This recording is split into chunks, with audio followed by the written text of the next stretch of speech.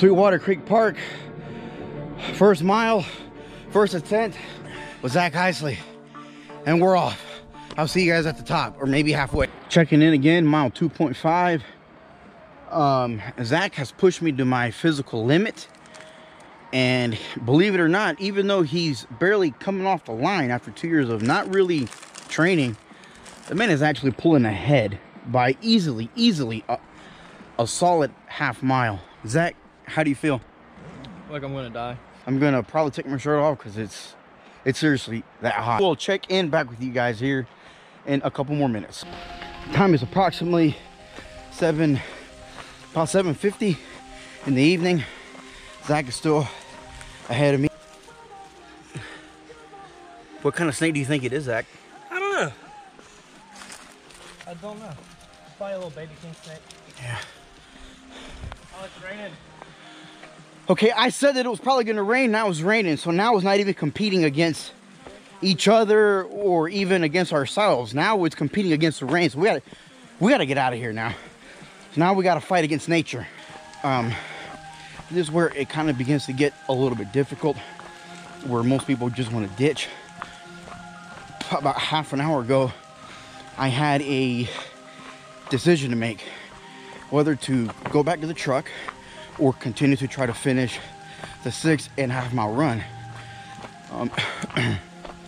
The upside with me going to the truck is that I would have avoided the rain,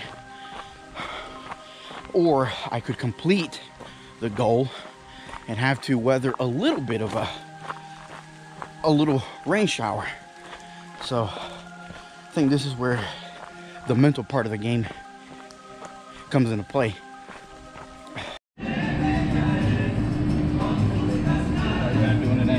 Feel pretty good yourself? Good, man. We just beat the weather. We ran like 6 miles in Sweetwater. Yeah. Yeah, damn it. I don't like shrimp. I get all like, Oh yeah. I die from that sort of stuff. So steak fajita nachos? Yeah, steak and chicken. Can you just do that? Mixed fajitas. Yeah. Yeah, that'll work. Yeah, and then put some of that queso derretido on it. Yeah. That'll perfect right there. Alright, so still straw it. So we just came back from a run. We did finally did 6 miles. The goal was 6.5. We didn't quite make the 6.5. We ran out of time. It was raining, as everyone here could see, and it also got pretty dark pretty quick.